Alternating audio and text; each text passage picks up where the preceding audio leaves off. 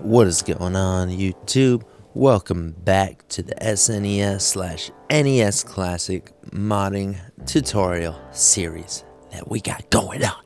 Today, I'm going to be showing you how to set up a flash drive on your SNES or NES Classic. It's very easy, very cheap to do. You're just going to need two things. One, you're going to need this guy right here. Left angle USB 2.0 micro male to USB female host OTG adapter for yada yada yada. This is the one I'm using and it works perfectly. You're gonna grab this. This is gonna plug in to where the power cable plugs on your SNES Classic, and the power cable is going to plug in to this guy right here. So it just feeds right through and adds a USB port right here, which you plug your flash drive into. I'll put up on screen a picture of this all set up somewhere up here.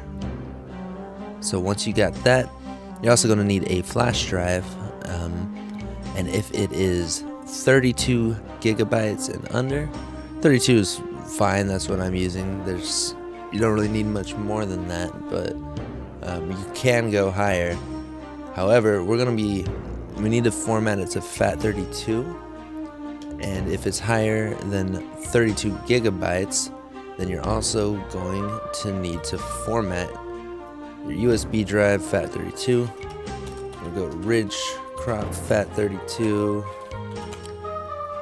I'm gonna leave a link to this down in the description. If yours is not formatted to FAT32, you're gonna want to go here, click this guy. You're gonna download something. It's gonna open this GUI, and then go ahead, format your drive. Just make sure it's the right drive before you do anything. You can also check by going into Windows, like if it's 32 gigs and under, it should be FAT32 by default. But we're gonna go ahead and check this one. Just right click your USB drive, go to properties, and it'll say it right there. So once you've got that adapter as well as your flash drive, then we are good to go. And once your flash drive is also formatted FAT32, of course. So I've got my guy right here. What the hell? Oh, we got this guy open. Whoopsie. Okay. So all you gotta do is, if you want to add games to your flash drive, say you don't want to have them on your SNES Classic for whatever reason, because obviously the space would be a pretty good reason, just go ahead. Here's a Super Nintendo game. So here is every Super Nintendo game known to man. And we're also going to add, well, we might as well get rid of original games. We want to put Retroarch on the flash drive. And all we got to do is go export games. And we're going to want to select a drive. H is going to be flash drive. Just let it do its thing.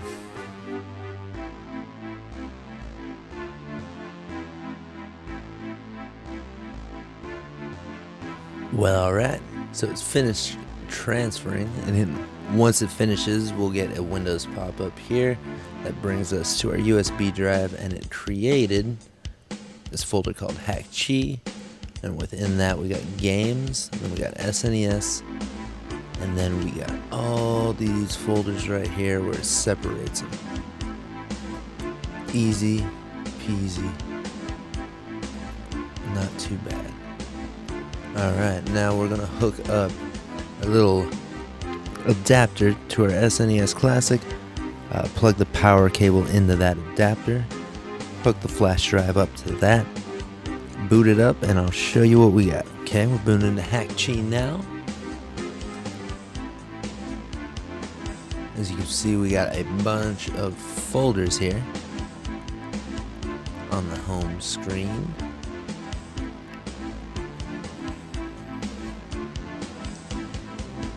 Let's pop in this. We got Bowls. Got Barkley. Got the Bassmasters. Got it all, y'all. What is going on, guys? So I shot this video like a week or two ago, and I'm just now editing it, and I realized I forgot to mention a very important detail. So the USB drive essentially acts as a secondary boot option. So for example, say if you'd followed the previous video, let's say you had an NES Classic and you added the entire library to the NES Classic. You got every game on the NES Classic internal memory itself. Now you got this USB device. This essentially acts as a dual boot. So what you put on the USB device, that's what you will see when you boot up with that plugged in. So let's say on the USB device you just want to have Retroarch, Brutal Doom, Prince of Persia. You remove all the original games, you only put those on the USB device. You will only see those when you boot up the console with the USB drive plugged in. Now if you removed the USB drive and turned it back on, it'll boot with whatever you put on your flash memory, your internal flash memory. So that's kind of how I have it set up. So with the NES Classic, the internal, just the NES Classic internal memory itself, that's got every NES game. But when I boot it up with the USB drive in, all I'm going to see is the option to boot into Brutal Doom. Oh, it's just got the homebrew, and then it's got the icon for Retroarch. So in the next video, what we're going to be doing is installing Retroarch, start to finish. Probably the most important video that just needs an update, because there's not. Oh hey, thanks for the sub. There's not a very current one. So make sure you watch that. I'm gonna give the most clear guide for Retroarch that's on YouTube at the moment, because everything else I've seen is some pretty dated information. So we're gonna get it start to finish with playlists. We're gonna get all the cores set up, one easy step. And yeah, stay tuned for that. Leave a like if you found this helpful. Dislike if you think I wasted your time. And I'll see you guys on the next one.